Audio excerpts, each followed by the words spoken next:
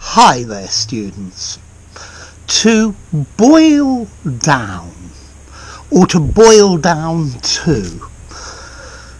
Okay, so let's see. Imagine you're cooking a sauce, and you want to make it thicker. Then you boil it down. You boil it slowly, and a lot of the water goes, and it gets thicker and stronger. You know these stock cubes that you can buy in the supermarket? Well, this is the essence of vegetable and meat that has been boiled down to this tiny little stock cube.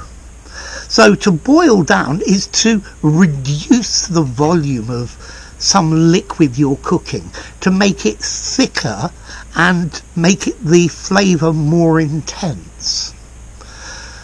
Okay, but we use this metaphorically.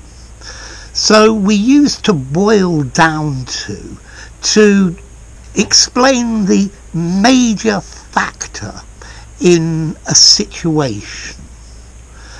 So, for example, the lack of services round here boils down to a lack of money. So if there was more money, then there would be more services.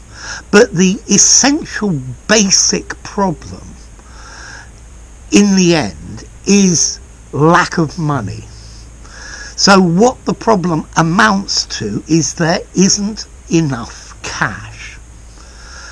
So I know I could improve my English a lot, but I never have enough time to study.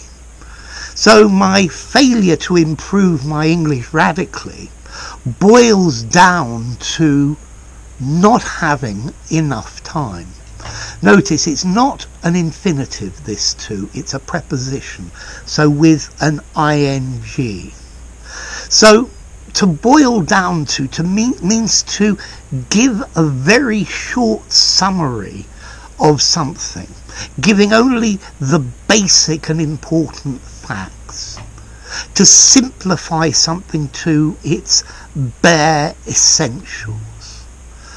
I know you want to sell your house, but the fact that you haven't sold it boils down to the fact that you are asking too much for it. It's too expensive.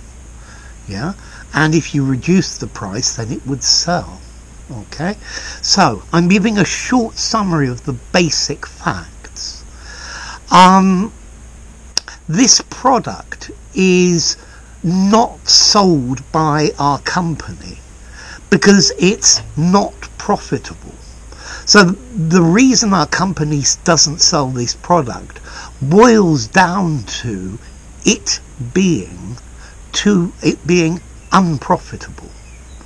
Yeah, so I'm explaining the situation in a nutshell, if you like. It's all a question of.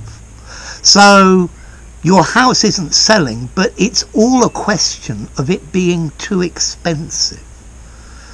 Yeah?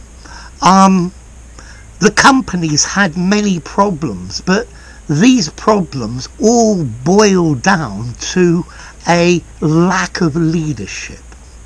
So I'm not explaining all the small details. I'm condensing something to the bare essentials and explaining it. And this is what it boils down to means.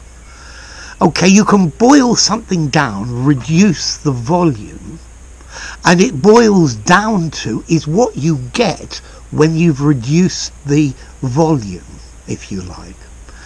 Okay, so when something boils down to something, the main and important thing is what you're explaining, the thing that it has boiled down to. Okay, so yes, the problems all boil down to a lack of leadership. Not improving in English very often boils down to the amount of time you have available. Yeah, in life, many things boil down to the amount of money you have available to spend. Okay. To boil, a regular verb. So boil, boiled, boiled. You boil something down, boil it down, or even just something boils down, so it goes both directions, and it boils down to it. So, boil down, separable or intransitive.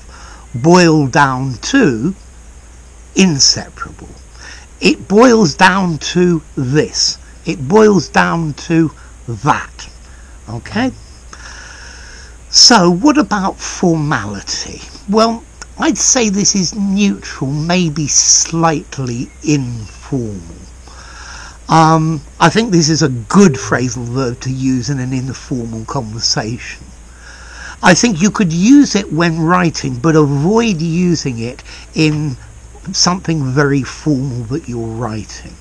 I think if you were writing something formal, it amounts to, the main factor is, the bare essentials say that. Something like that, okay? So to boil down to, a short summary of something, giving the basic and important facts. Enough. If you enjoyed the video, give it a rating, subscribe to my channel, and I'll see you soon. Bye for now. Boil down to. Yeah, to boil's a regular verb. Boil, boiled, boiled.